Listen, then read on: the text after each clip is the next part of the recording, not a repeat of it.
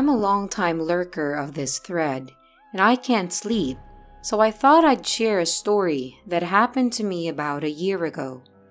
For backstory, I'm a 30-year-old female on the petite side, and I live on the East Coast, where sunrise isn't until 6:30 to 7 in the winter. And I worked opening shifts at Starbucks as a manager, and on these particular shifts, I pick up a girl that I opened with because she lived close to the store and didn't have a car. This takes place at around 4:30 a.m. and it's very, very dark. I'm driving down an empty main road, decently close to the girl's apartment complex, when an old, kinda beat-up Forest sedan seemingly comes out of nowhere and is behind me. We are the only cars on the road, and I turn on my blinker to turn at a light on the way to the complex, which is in a very dark area of town behind a bunch of offices and developments. I'm about 5 minutes away, and the first red flag for me is how quickly the car turns on their blinker after I do. They start speeding up a bit, and I speed up, and they match my speed. I get a bad feeling, so I figured I'd take an unexpected turn to lose them and circle back. And as soon as my blinker turns on, so does theirs. Any turn I take, they're taking it as well. I'm freaking out after a few minutes of trying to lose them, so I pull into a nursing home parking lot, assuming that they'll give up. Well, so do they with no turn signal. Mind you, because they weren't expecting it and they were parked across from me, I see the driver, and it's a woman, probably in her 50s with a small white dog. She looks slightly unkempt but not crazy or out of it, just like a dumpy middle-aged woman. She rolls down her windows, so I roll down mine and ask, "Is everything okay?" To which she replies in kind of a mumble, "I thought you were my friend. She has the same kind of car." Or something along those lines.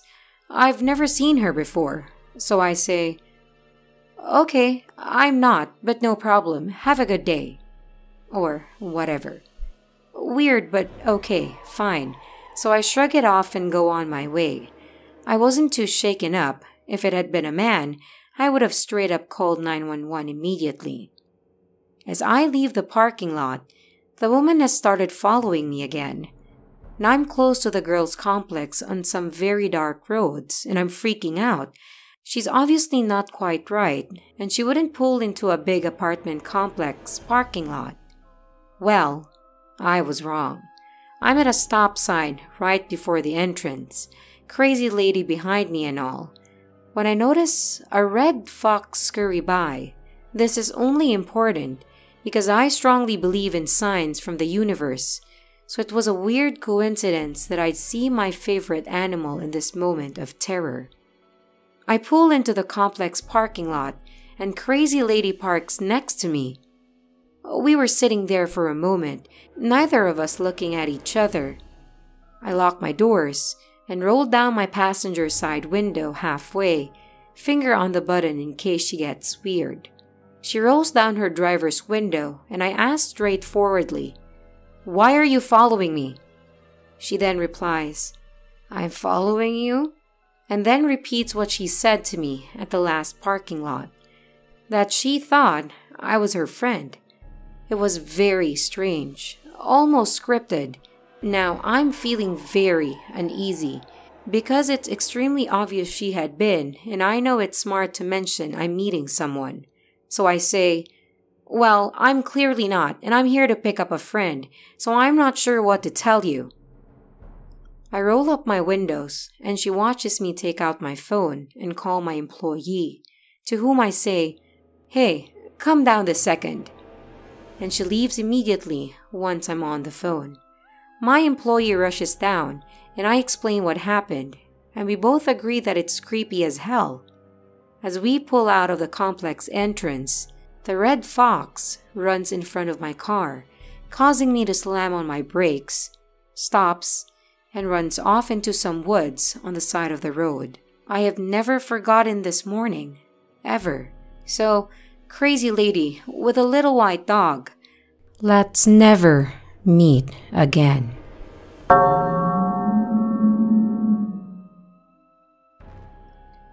This happened about 4 years ago, and I was 20 at that time. The first time I met the guy who would become my grocery store stalker, he was standing outside the store collecting money for the Salvation Army Christmas time donations.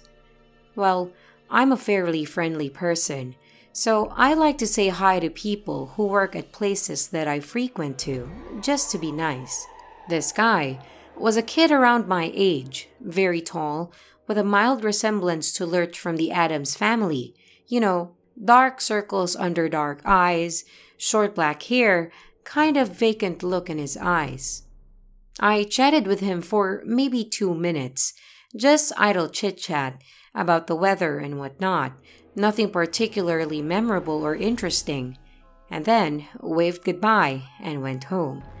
Little did I know that that single moment would be the start of something that would have me genuinely afraid.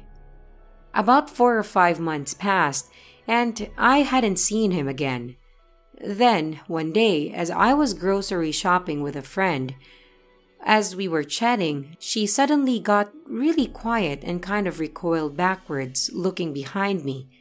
I turned around to see this guy, who had to be at least 6'4", towering over me, not even 8 inches from my body. He said hi, and told me he remembered me from that December and that I had talked to him, and then he asked for my number.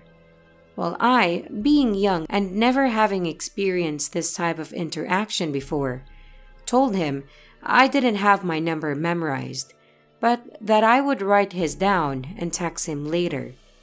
I kind of half waved my phone at him, pointing out my at-the-time boyfriend, whose picture was my wallpaper, making a point to say, "Oh, look, that's my boyfriend," to the guy, hoping he would clue in. But no luck. He told me his number, which I immediately upon getting, I blocked, without letting him get my phone number. However, what really made my blood run cold was what he said after I put my phone away. He leaned in real close and in a low voice he told me, "Whatever I text you is for your eyes only."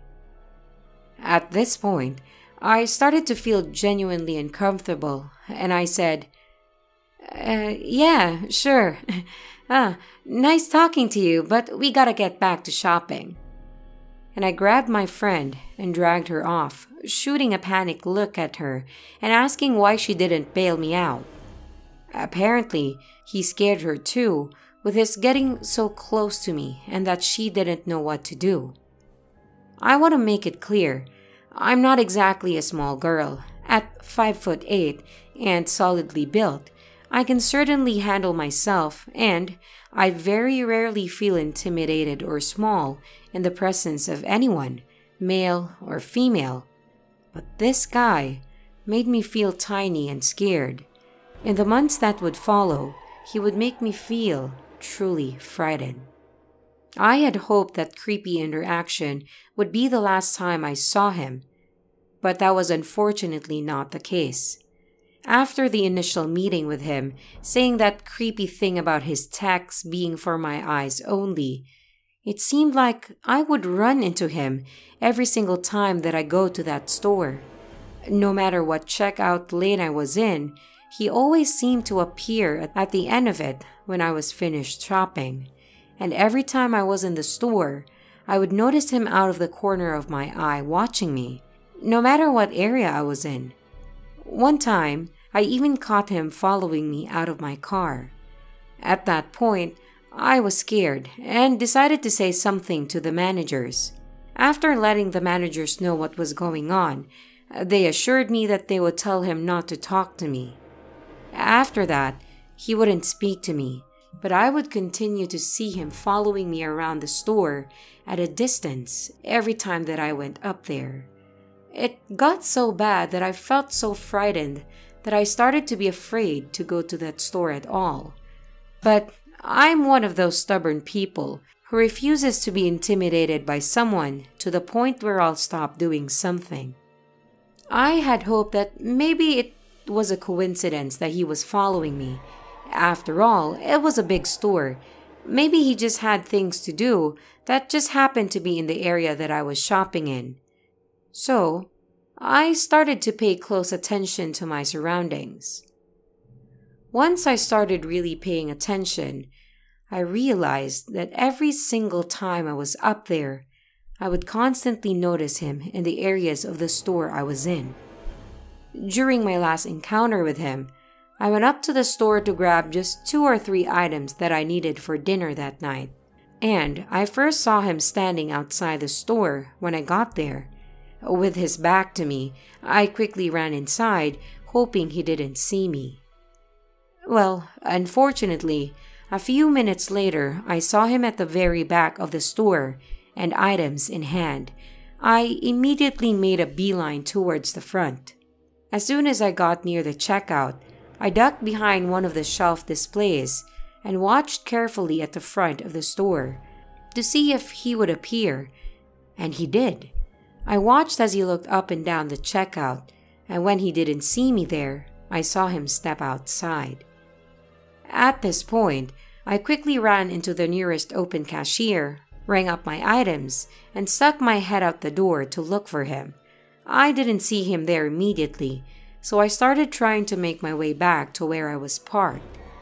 I had parked a ways away, near the side of the store where a bunch of other small stores and restaurants were lined up, and as I was walking towards my car, I realized I saw him standing by the entrance that I had first entered the store through and ducked behind a pillar immediately, hoping he didn't see me. I watched carefully from behind the pillar as he scanned the parking lot, and he obviously couldn't find me. After a minute or two, he started to walk towards the direction of the parking lot in front of the store, and so I took that opportunity to make a run for it to my car. And as soon as he was far away enough that I felt safe. As soon as I got into my car, I locked the doors, and to my horror, when I looked up, he was standing there, about 15 feet away from my car with a shopping cart in front of him. I knew he followed me, and he knew that I knew. I fully believed that he had chased after me, and when I made it to my car, he grabbed the nearest cart to make it look like he was collecting them from the parking lot. I remember just feeling absolutely terrified at that moment. I went home and immediately told my grandfather what had happened. I began crying and shaking, and my grandfather told me to get in the car as we were going to settle this. He and I drove up to the store in his car, and he walked me into the store and demanded we spoke with the managers immediately, both of them. When the managers arrived at customer service, he asked me to tell them what had been happening and demanded that they would ensure he left me alone or that he would involve the police. The managers swore up and down that they would take care of it. And as far as I know, he wasn't fired immediately because my friend, who first encountered him with me when this whole thing began, told me that he would see him from time to time when she was there by herself, but that any time I went with her, she would never see him. I fully believe he knew whenever I was there, only this time, instead of stalking me, he avoided me. Eventually, everyone who knew the situation stopped seeing him there, so I think he might have gotten fired or moved on from that store. Well, either way, I haven't had any issues since, but I have never in my life felt so afraid of another human being as I did that day, seeing him make eye contact with me in the parking lot as I locked my car doors. It still creeps me out to think he was watching me so closely every time that I enter the store, and that he could easily avoid or follow me whenever he wanted.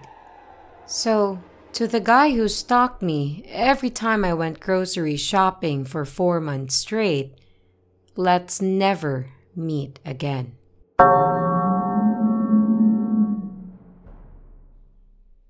So this is my first post here. It's long, but a scary experience from 15 years ago.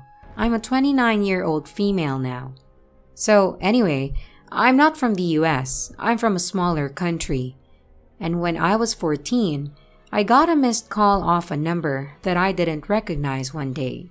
Being 14, I never called, only text. So I asked this number who it was, and etc. The reply I got was they had called the wrong number by mistake. No big deal, right? Except, they started to try to text me things like, "How are you?" and other questions. I was naive and played along when I was bored. I made up a fake name and even sent him a fake photo of some random girl on the internet just because he bugged me so much and I didn't want him to know me because, stranger danger and all that, but told them that I was 14.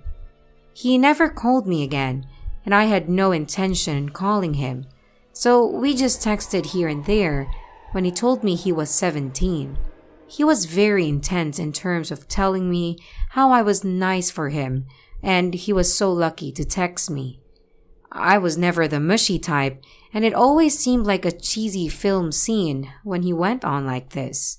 But he was very persistent and I could get up to 100 messages a day and I might reply to 20 of them. I see no reason to be worried. Until one day, I told my friend about this guy I was texting and we decided to prank call him. And this guy answered, who sounded at least my dad's age. We freaked out and I stopped texting him. He figured out it was me who called him because of my sudden ghosting. He put 2 and 2 together. And to this day, I don't know how. It's not like today where tracking is somewhat easier, especially since I gave this guy a fake name and my phone number wasn't attached to any of my social medias back then. I told him the part of the country that I lived in, but not what town or any other details. He kept calling me, and of course, I ignored him. Then one day in school, me and the friend that prank called him got several messages. Just a note, when she prank called him, we forgot to put her number on private. So, we had missed calls asking us where we were, did we like him, telling her to tell me to come meet him, and it was so intense. She obviously freaked out as much as I did, then even more so when he sent us both a picture of our school. We freaked out.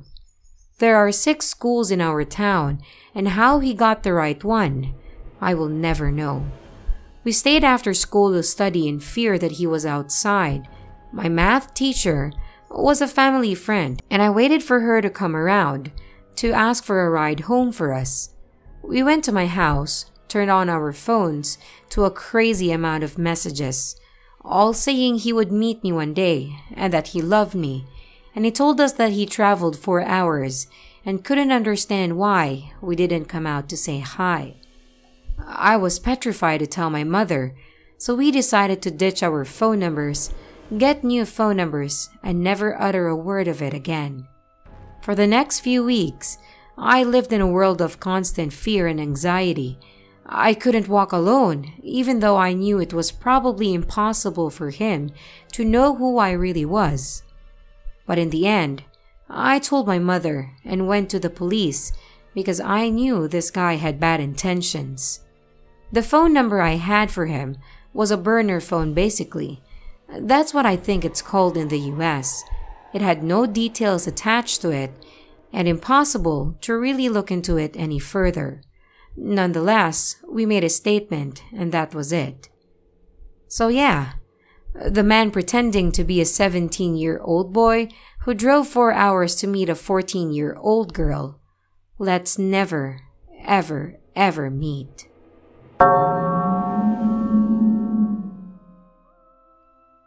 This story takes place around 2009. I had just moved to South Carolina from the PNW region. A little bit of a backstory. I had just turned 21 and was working a full-time job in the medical field and had absolutely no friends since I was new to the area. One night, I got bored, and I decided I was going to put myself out there. So I drove from my tiny town to Columbia. It's about a 40-minute drive, but I knew that's where all the good clubs and bars were. I was specifically looking for gay-friendly spots, and I found myself downtown looking for a club that was no longer there, though the internet said it was. Disappointed, I talked with this lady outside a club across the street. She told me about a chill, laid-back bar with karaoke in West Columbia. Sounds great, I thought. She gave me directions, and I headed that way. I passed by a gas station on my way to buy a soda and asked the lady if she knew whether or not I was in the right area.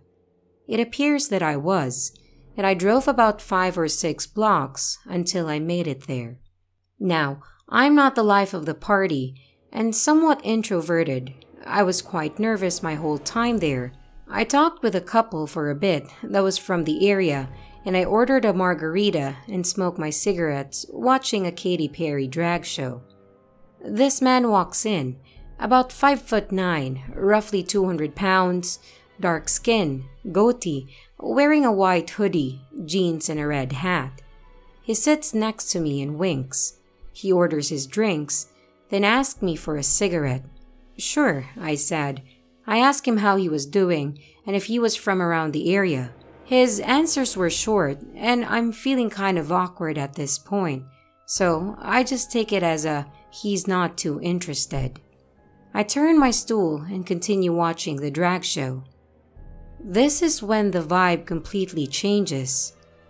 I feel his warm breath in my ear whispering, "Meet me out back by my car." With that, he gets up and leaves. Now, I'm not very sexually experienced at that point in my life, and certainly not going to blow some stranger in his car in a parking lot. He didn't even have much to say in the first place. I stayed for about 20 more minutes, and it seemed like there wasn't much of anyone else there my age, and I didn't seem to be making headway as everyone there seemed to be with someone, and I was alone. I figured that was about as much as a night out as I was having. As I'm leaving the bar and entering my car, I see headlights flash from behind me. A figure arose from the car. It's that guy. He throws his arms up and he starts running towards me. I'm not fucking around. I put my 1992 Corolla in drive and sped it on out of there. I remember all the lights were green, which I thought was great, seeing as I was able to get away from the area fast. But oh no, he's right behind me, and he continues to follow me. I come up upon that gas station I was at earlier in the night, and I see a cop car parked outside of it, so I pulled in and parked. Of course, dude at the bar did too. He parked right beside me. I got out and went inside to tell the police officer who followed me from the bar, and I was feeling uneasy from it. He went outside and found the guy start to pull out of the parking spot. He waved him down, and as a police backup car pulls into the gas station, they walk over to get a statement. Turns out the guy had an expired license and a warrant out for his arrest. When they frisked him, he had a hunting knife on him.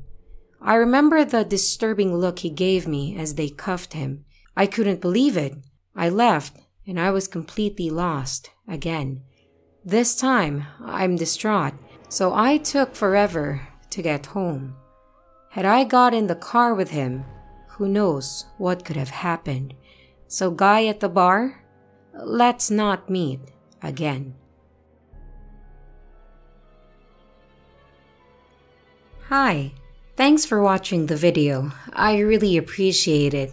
If you want to send me a story to read, feel free to do so. My email is in the description of the video. And if you want to follow me on my social media, just to get updates or maybe to talk, the links and info for my Twitter, Facebook, and Instagram accounts are also in the description.